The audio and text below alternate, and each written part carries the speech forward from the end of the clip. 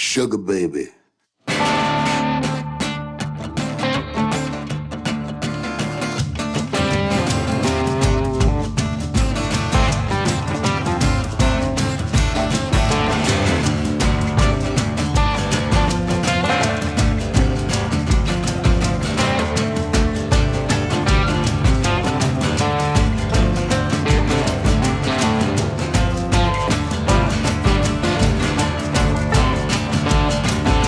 I got no sugar baby now. I got no honey baby now.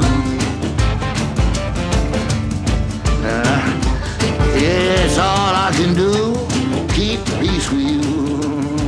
I can't go on this way. Hello everybody.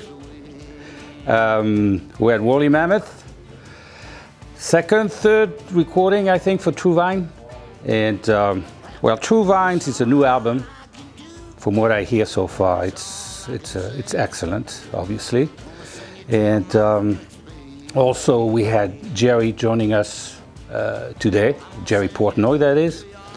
Jerry started to play with us back in Mighty Tones with that album, and we toured with Jerry.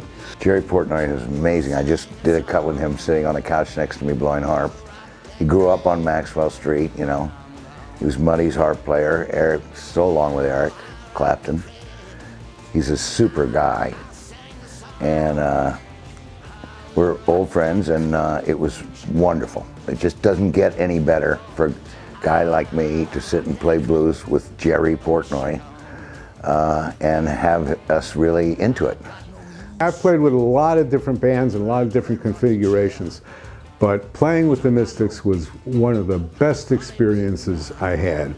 I mean, the musicianship was great, the camaraderie was great, the whole feeling, the music was great, the venues, Joe treats you top notch.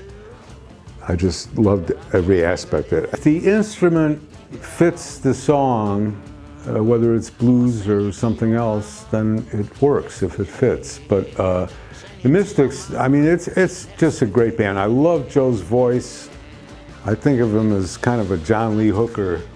He's got so much texture in it, and it's just deep and full of texture and soul. So, and the material is so eclectic. I mean, I loved playing with the band. I mean, he had great musicians at every position, great guitar player, and he had a fiddle player, and there were keys, and it allowed to play any kind of music. And Joe's got, you know, kind of Catholic tastes, so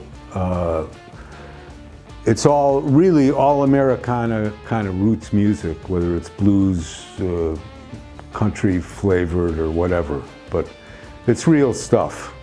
Well, I think his sound is perfect for the Mystix, man, you know, because we have like a wide variety of, you know, styles involved, you know, all really roots-oriented stuff, but, you know, American sounds, you know, rock guitars versus, you know, Latin-sounding drums, and Joe's, you know, beautiful tunes over it, you know, and Jerry just comes in and plays the harp all by itself, and all of a sudden it's right down to earth, you know. It's like organic, you know, beautiful, almost reels it in a way, you know what I mean? Just like everything centers around it. But for this recording, the structure of the song was not a straight blues, so I had to listen to it and kind of count out the bars and know where the changes were so I could follow along. It wasn't instinctual like just a straight ahead blues.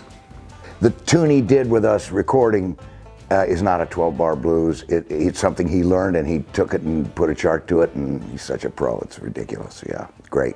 We worked together on stage. We've done shows together, and we've also worked in the studio together.